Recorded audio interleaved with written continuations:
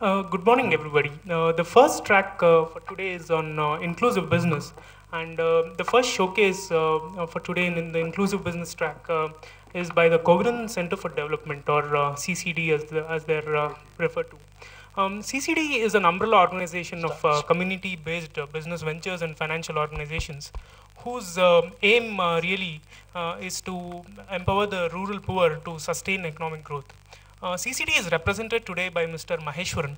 So without much further elaboration, I give it over to Mr. Maheshwaran. Thank you. Hello. Yeah. Good morning to all. I think I've been given the tough job of keeping people awake on Saturday morning. So I represent Muthu Velaidam, who is one of the directors of CCD.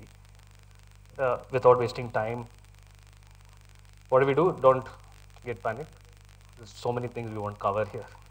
So we'll discuss what's inclusive business, because I'm the first speaker of the day. Let's give our definition of inclusive business. What has CCD done? CCD has done many things, of which we'll pick up two businesses, which one of them has served its purpose. Let's say it's on its way out. A second enterprise is at its peak and it's growing further. And our vision for the third one, let's say, just to give a part, right? And about the promoter and how can you be part of the vision. Well, this is source is nothing but Wikipedia. It's simplest definition you can get. It's nothing but sustainable business that benefits low income communities. Two parts here: sustainable business, which means it can run on its own forever, and it benefits low income community or the marginal community, whichever way you want to put it. Sorry. Other way to see this: non-profit. It is for profit, not exactly a non-profit. Poverty reduction works towards improving income. Inclusion of low income communities. So again, just mark the keywords. We'll come back to it as we conclude. These are the, okay. What CCD does is CCD works with traditional skills and the local resources to make enterprises to benefit the community, local communities. So that's the whole model of CCD. CCD is an NGO. However, these are the enterprises they've established. We won't go through each of this. We will see the medicinal plants on the mango one, and what we're trying to do in overall putting together, combining all this, trying to do something new, which we'll discuss the last. Okay, so here is the first case. First case is where Kalasam Sacred Food. This is a situation in Madurai, near Madurai, a place called Nattam, where there's a mango variety called Totapuri. So all of you do have mango juice or whatever pulp. Now what you have there is claimed as Alfonso, is not really an Alfonso. The fillers there, which is 75–80% of it, is a mango variety called Totapuri. It's fibrous, pulpy, doesn't really add to flavor. Right? Now this was grown around Madurai, but not so much that a mango buyer will come there to buy. This is what is pulped and put into flavors or fruit juices. Now what these guys did, the farmers used to take it to a place called Chittoor, which you know it's southern Andhra. And by the time they take it there, it's you go to a buyer's market and not a seller's market, and you don't get the right price. Two, first they don't get the right price. Two, the money doesn't reach the family. On the way, it's all spent. So what Muthu and company, as part of CCD, did was this. So this is a problem we addressed. Mangoes taken to the buyer's market, resulting in lower price for the produce. First they did this, they acted as an aggregator. So they did, okay, let's, for any businessman first does is, let me act as a, cut one layer of the chain. So what they did, they started aggregating mangoes. So 3,000 tons was aggregated per year and supplied to Parley. The Parley guys said, why do you want to give it as mango? Why don't you go one step ahead and forward integration and set up a pulping unit? So very rudimentary pulping unit was set up. So 3,000 tons of mango is 1,500 tons of pulp. Right? So this was set up by him in the locality there, and mango farmers were promised at least 50 paise per kg more than what Mandi would offer them. Instead of taking it to Chittor or giving it to Mandi in local mandis, you give it to us. Right? Started as that kind of aggregation, and then the pulping unit, which is called something like a producer company. So the shareholding pattern of this company is as per the producer's yield, and which was given, produce given to the company. Right? So they were given some money immediately for the mango, and balance was given to them as stock of pulp in their name, and that was transferred. As and when it was sold, the money was transferred to them. Now, you won't believe how business took turn there. This is a very small unit. Only criteria Muthu and CCD put there was no pesticides to be used, and we will not use chemicals for ripening of mangoes. It was natural ripening, and hence the losses were high. And going forward, they had forward contracts with the companies, so working capital was never a problem during its peak phase. Seeing them, the politicians and the rich people around put 5 units, and the mega scale units, it's completely automated using chemicals to ripen, to an extent that not only the mangoes produced there goes to these units, but also from Kerala and the whole southern Tamil Nadu comes here. Now, this is what I call it as it's met its purpose. People get the best price for their produce. And this unit actually happened to be very, let's say, loss-making, and farmers are happy with the current price. And for all practical reasons, the unit doesn't exist anymore. We do something else in the same unit, but that business is over. Impact: we had 24 villages, 640 farmers benefited. 5 more units have come. The best price in the local market itself, so they didn't have to take it elsewhere. Money reaches the family right there. So this is a case where it's done its job as a social enterprise. Next case is Gram Molige Company Limited. This is a classic case of medicinal plants, where the medicinal plants are traditionally gathered by tribal communities in and around the forests or the mountains. However, they're bought by the traders in the nearby town or the city. Traders demand, they basically play the whole game of exploiting them. So again, the first step, they aggregated. So they acted as an aggregator. CCD acted as an aggregator for 18 species of 30 tons. That's a trial run which they did, supplied to companies, let's say cosmetic companies as well as medicinal companies. Then they said they formed a producer company, right, which included 30 women self-help groups and 12 farmer groups. These 30 women self-help groups together, I think, starting point accounted for 600, 700 people. Right? This company was owned by these self-help groups. The share certificate was given to the self-help groups. Right? Each group is less than 20 people, so RBI apparently allowed at that point to that maximum of 20 people. Now, what do they do now? They forward integrated. They started doing semi-processing, third-party manufacturing, own medicines. They also had they still have a honey processing unit, so they have their own brand. Backward integration, because beyond certain scale, you can't depend on nature for these medicinal plants, so they started cultivating. So the first time ever, these plants was cultivated. These are typically like weeds that grows in forest. They also went back one step, saying, okay, let's start cultivating and have a certain yield so that you promise the customers, because these are customers, not small names.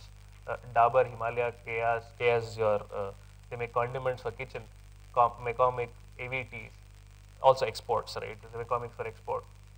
And they're the only self-certified vendor of Himalayas, right? And for most of the others also there, but there are others. For Himalayas, they're the only self-certified vendors, which means a tribal lady who collects it there, she knows to exactly categorize it, tag it as so and so. So Mahesh collected this, and that can be tracked all the way till the plant when it's processed. And when a truck from GMCL comes, it's not even checked for quality. Random check also is not done. It's just taken into the inward. Right? Benefits: 5 states, 14 districts, 5,000 gatherers. The 5 states are Orissa, Maharashtra, Chhattisgarh, Madhya Pradesh, and Tamil Nadu. Tamil Nadu, 7 districts, and balance from these 5 states. These are the customers. This is a classic case where you don't need to do charity. You don't need to really donate money or ask for any CSR. This is pure business. The lessons we learned: no free lunch, so you don't have to really give anything to them. Just find out what they are good at. When we say it's the community which you plan to help, make a business out of it for them, right? And they have to, fast. And when to your customers, we mean business and no charity here. So there were some customers who kind of said, can we show it as our CSR? This is recent happening, right? So we really said, no, you're not giving any CSR money, all that, and you're actually squeezing us in margins. So we're not talking any CSR. We mean business, you want to do business, you do business. And the customer walked away. We were happy to do that. Own a brand. This is something we learned the hard way, because if you notice the models here, all the models are, except one small piece, we were B2B customers. So we were giving it to the companies, and the end customer didn't really know it's GMCL or Kalasam or whoever is doing it. So it's a customer who actually commands the price. And beyond the point, it's very difficult to scale it up, right? And the only way to sustain is you own the customer. So end customer or a consumer knows that you are behind it or so and so brand is behind it, and they ask for it, right? And hence we did learn this, that you need a larger ecosystem which includes loyal customers, finance system, management support, political support. The moment you start growing, because we work in agri field, the moment you have beyond the size of land holding there, even if it's community of farmers, you will get all kinds of disturbance. So you need to have even that support, policy support, right? That also comes from political support. Who's supposed to be standing here? I'm in his place now. Is my partner. When I say partner, we are more as a partner in vision. So we have certain vision we'll share after this. So he's behind. So he's been in social sector for 25 years now. Professionally trained social worker. He's known in this whole field. I know him for the last 2 years when I got to know him through my company. Right. So these are 3 of his major initiatives. Muthu could not be here for some personal reasons. So what we, based on the learning we had, is we thought let's bring all agri initiatives together in something called an ecological agriculture, right? Through rural production, create a market, a whole ecosystem for consumption, so as well as production, in something called a collective farming. So collective farming is a place where people can come together and farm in either their own land or the land which, let's say, people like us sit here, but our land lies in a rural place. So we can let the land to, we can partner with them, right? Saying that you use my land, give me either in terms of a profit share or the lease, whichever way, right?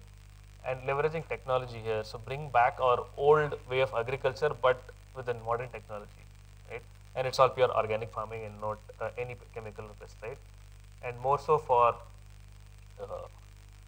agroclimatic conditions. So you can't really grow cauliflower in Madurai, it doesn't grow. You try to do it, you will have to put a lot of pesticides on it, and it's obviously not good for the soil nor the customer. How can you be part of this? Rice and wheat, if you know, are not part of our regular diet. It came in the last 30 years, 30 or 35 years, right? And that actually has a lot of impact on the society and the environment. To grow rice and wheat of modern variety, you need to use a lot of pesticides and chemicals, right? Move away from rice and wheat. Start moving away. Try millets, it's healthy as well as good for the environment. Organic produce, vegetable, fruits, milk. It doesn't have to be produced by us. Any organic farmer gets benefited by this. Ayurvedic medicines, right? And try farming. It's so basic that we are taught to pay tax, how to do statistics, integral calculus, whatnot, but not how to farm. Right? And that produces our basic food. And that's really sad. And you won't believe the Western world has started looking into this. The basic primary education includes how to grow a plant. You ask a kid, matriculate here, even a state topper, he may not know how to grow a plant. What are the basic things to be done? So you can try, and it's fun. Trust me, I've been trying for the last 2 years, where my forefathers used to. My grandfather used to be a farmer, just moved away. But I've been trying this. Wonderful. You see something growing and get the fruit out of it and eat. It's real fun. Right? So you don't have to be associated with this directly only. You can do all this to encourage other farmers and the whole ecosystem. Thank you. That's the context. So anytime, by profession, I'm a management consultant, but by passion, I've been with Muthu for the last 2 years. So reach out to us. That's Muthu's and my email address. Wherever we can help you, be it you want to be associated with our dream, or you want us to help you in somewhere, or just to want to have a chat on some idea, please feel free. We'll help you in whichever way we can. Thanks.